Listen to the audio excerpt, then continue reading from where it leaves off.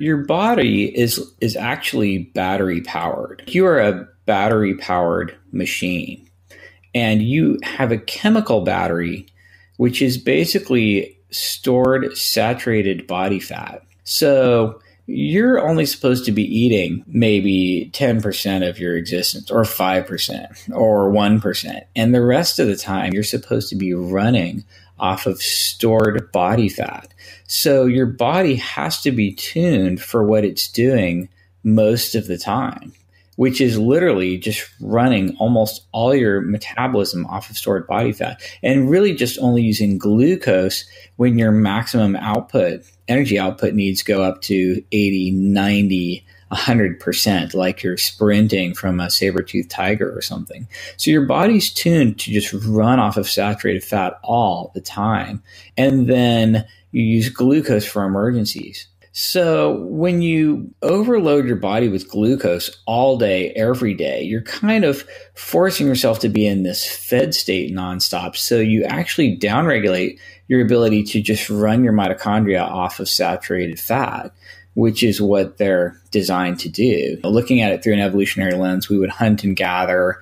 You're basically running off of stored body fat most of the time. And then you get a whole bunch of food together and you cook it and you eat it. And then you rest and digest. And then it all starts all over again.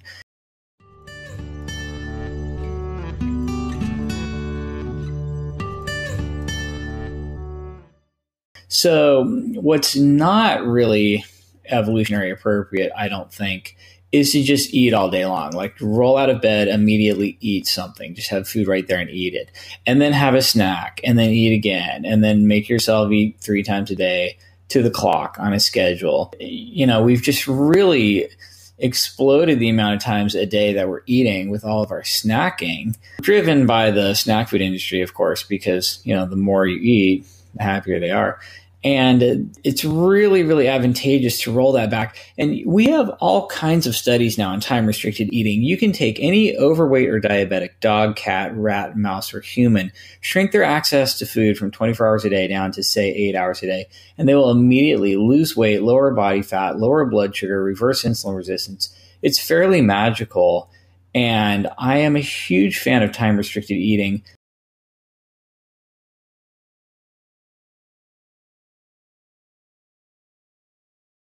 I personally do a 16-8 every day, this sort of lean gains protocol where I skip breakfast and then just eat lunch and dinner in an 8-hour window. And I think that's a really great hack for a lot of people. If you're lean and you're healthy and you have plenty of headroom in your adipocytes and you're mostly running off of fat, so you're pretty good at doing that and you're really in touch with hunger and satiety, I think that people can get away with these cheats, especially if they're doing some intermittent fasting to deplete liver glycogen, doing a lot of exercise to turn over muscle glycogen.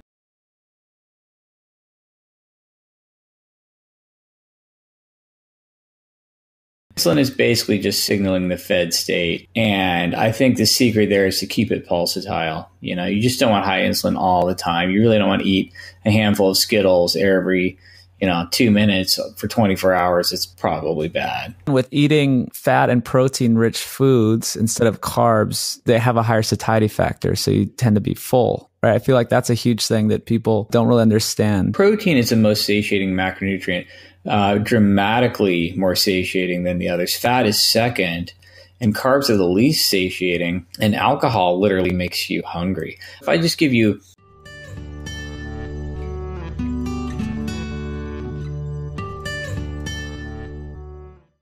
a little appetizer of protein, 2 hours later, you're going to eat way less than if you preload with anything else: fat, carbs, sugar. The worst is a combination of sugar and fat. You eat a mixed sugar and fat preload, and you're going to really eat a ton downstream from that.